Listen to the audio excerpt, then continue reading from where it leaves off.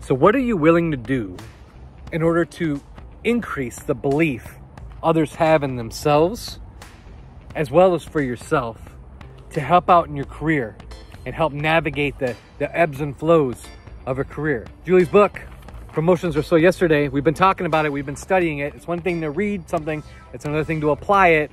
This dimension, talking about career dimensions, that's what Julie's all about. These career dimensions, this dimension's about confidence.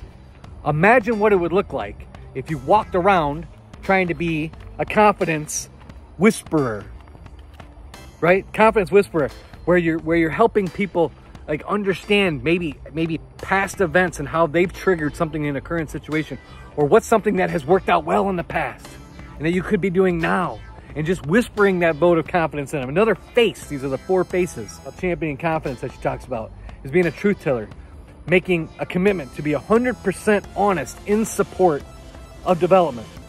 So it's not lying, it's not trying to cover something up, it's focusing on what are those areas that are gonna boost your confidence, that you can be working on, that you can be sharpening the saw, to speak, right? We talk about this all the time in these messages, that raise your hand if you're perfect, I'm not, right? So starting with that examination in the mirror, what do I need to be more honest about myself? And then how can I be more honest with my team members in support of their development, right? If you're not perfect, expecting perfection from your team members is doing both of you a disservice, because now you're kind of masquerading in a different mask, and we have that different disguise. So focusing on what can help, what are the barriers to our own success, and what are the barriers that are in the way and that are stopping you. Love this one, the practice partner. So acting as a guide, right? Being a sounding board, role playing, acting in a way that supports someone's development and actually guiding and walking with them through their journey. And lastly, the cheerleader.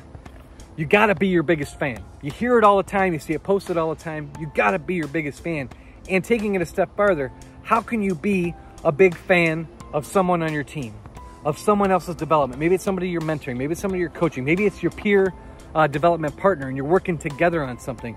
But being a champion of that confidence boost and being part of that change and part of that transformation requires you to level yourself up in a way of believing in yourself and believing your abilities, believing in that other person so that they can feel the same way about themselves, and watch the environment soar. So if confidence is either a challenge to you right now or something that really matters to you, so you want to be doing work that boosts your confidence, you want to be able to lean into past experiences to help someone else out as they're navigating through it, your own investment in your time, in your energy, in championing your own confidence and being that guide for someone else will do amazing wonders for those around you and yourself. So I look forward to you putting it into practice. Again, Promotions Or So Yesterday, Julie's book. It's phenomenal, it's fantastic, go get it. Can't speak enough about it. I wish you the best, and as always, you matter. I appreciate you. Go get them.